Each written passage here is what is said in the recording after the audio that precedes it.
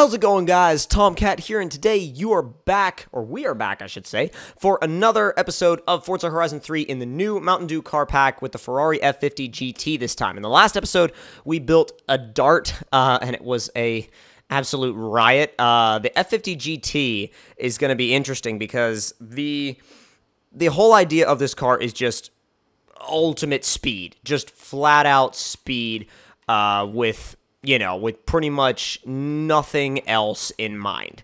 Now, with that being said, actually, some of the designs are kind of cool. I might end up going with one of these. That Galaxy one is pretty cool. But at the end of the day, I mean, God, it's so gorgeous and red. No freaking passenger seat. Dude, how hardcore do you have to be? Which, well, with this car, obviously, pretty hardcore. But we're going to go ahead and see, like, what we can do to it, and then how many records it can demolish. Because I feel like it's going to demolish a lot of them. And also, considering the fact that, like, just look at it. Just look at the thing. I mean, look at it inside. Look at it inside. It's so basic. Yet, I mean, like, that seat is on the floor. Everything is there for a purpose. Every single thing in that car is there for a purpose. And if it doesn't have a purpose, if it doesn't have a purpose that doesn't lend itself directly to going fast, then it isn't there. So, let's see. We can only convert the drivetrain or the aspiration. We cannot swap the engine, which I think is fine because we're dealing with a Ferrari V12 that already makes 750 horsepower, naturally aspirated. Thing only weighs 2,000 pounds from factory. So by adding twin turbos, we bring it up to X class, obviously. 891 horsepower without upgrading anything. We're not going to make it all-wheel drive. Making it all-wheel drive would just actually, I mean, you could to drop it back down to S2, and that would kind of just make it so OP, it's not even funny. We've got 325s up front, 365s in the rear. Let's see if we can put on any wheels that are lighter than the factory ones. Nope, the factory ones are as light as you go, so that means we're sticking with factory. That means we are sticking with... Can we modify the size? Yeah, we can, but I don't want to because that'll increase our rotating mass. Let's see. Platform and handling. We could go rally. We're not going to. Kind of one of those things that I'm like, you don't need to. Can we get Horizon? No, we can't. Damn, bro. Okay. That's fine with me. I was just curious. All right. Race turbos, 1,045 horsepower. Racer, 1,108 horsepower at 581 foot-pounds of torque at 2,128 pounds. So that's what it ended up coming out to. There's not much you can do to this car. Not much at all. However, it has the potential to absolutely be a lunatic, a screamer. Like, this thing is going to just be... I think, personally, my opinion, I think this car is going to be up there with some of the fastest in the game, especially here at Hot Wheels. It also revs to over 11,000 RPM from factory. That's without doing any, like, kind of cams or anything like that. That's factory. Jeez, it sounds like, dude, it sounds like an animal. Keep in mind it's raining, and it still feels pretty controlled. I mean, like, third gear, I can boot it around a corner, and it's solid. Oh, my God. Go. Jeez, it is stuck to the track. It is absolutely stuck to the track. Like, beyond anything that I could, like, anything I've ever driven before, it is stuck to the ground. Now, of course, with the wing, it may not be the fastest thing in a straight line. Also, with the gearing would have to be changed a bit, but I don't find myself caring about that as much as I thought I would. This car is the most planted thing I think I've ever driven in Horizon 3. Like, no matter whether it's on Hot Wheels or the mainland, it's still, it's just stupid fast. Like, oh my god. Jeez. Oh dear. And it's just got so many, like, usable RPMs. It's just like, holy crap. I think it would be you know what? This would be a crazy car for Goliath. But I feel like it'd have trouble with that one jump.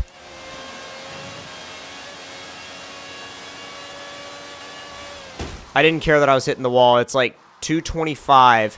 225, it stops pulling. Although, it's time to change up the gearing a little. Because I think that if I change up the gearing, I should get... oh, it's already at -3. I was like, don't even mess with the camber. Alright. Let's see. 225.5. So 326 changes it to a... Oh, 260.5. Okay. Try 315. 261.9. It's getting higher. It's getting higher. I wonder if we can get the simulator to go any higher. 262.6. It's still going higher. It is still going higher.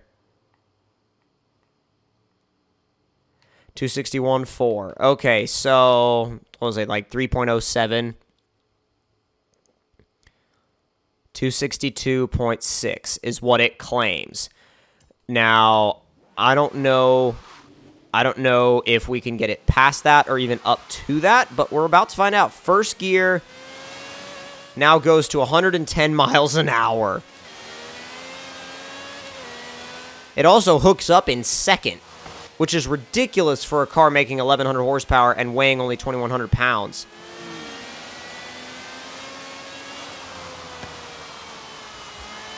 Now with the longer gearing, you have even more room to play with the RPMs. 200 happens in fifth. That's 230. Oh, God. We're going to need more. Oh, really? This car's not made for this. Yeah, see, look, this car's not made for this in the slightest.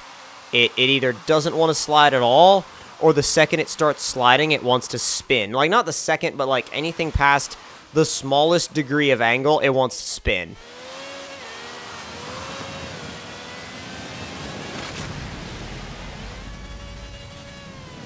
Hey, it makes it. Okay, it makes it. Oh, geez, guys. Don't swerve out in front of me like that. That's not where I want to see you. Any of you. 240. Ah, 247. Again, I didn't really care about where I was stopping. Okay. So, there's a hell of a straightaway right here. I don't know why I said right here. It just kind of came out, you know.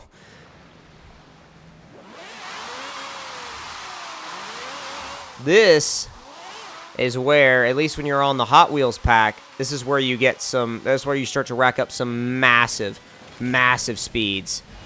Of course, mainly you want to come from the other way when you're doing that, but this will give us a run out in this direction. Oh, car got really light.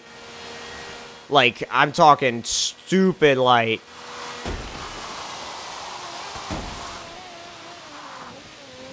Alright, I'm going to go into this turnaround, well, not really turnaround, but like this little split, and try to roll into that corner with as much speed as I can carry.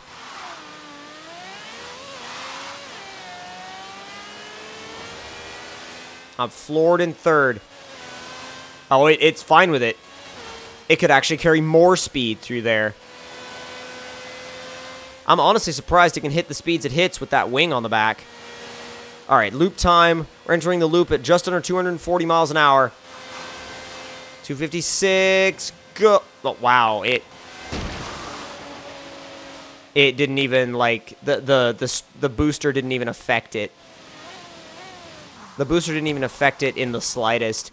It's just that fast. It is just that fast. Only thing is, I know that it could go a lot faster if, you know what, actually, this might help. Aero. Speed. Speed all the things. Speed all the things. Now, does that change anything? Oh, okay. 268.4. Okay.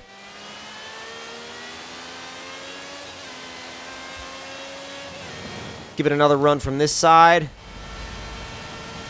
Hit the loop and come back down the other side. Oh, geez, guys. Oh, it's lifting. It's lifting. It's lifting a lot. It's lifting a lot. Like, in comparison to when we changed the arrow, good grief. But the thing is, it's funny. It can make that turn at over 200 miles an hour because it's got so much mechanical grip anyway that even when we basically, flatten out all of the arrow and adjust it all for speed, it still has enough mechanical grip to make this corner at over 200 miles an hour. That is just ridiculous. Again, I'm floored on the throttle, just sailing out of the corner, no problem at all. Almost there, almost there, almost there. A little bit of lift.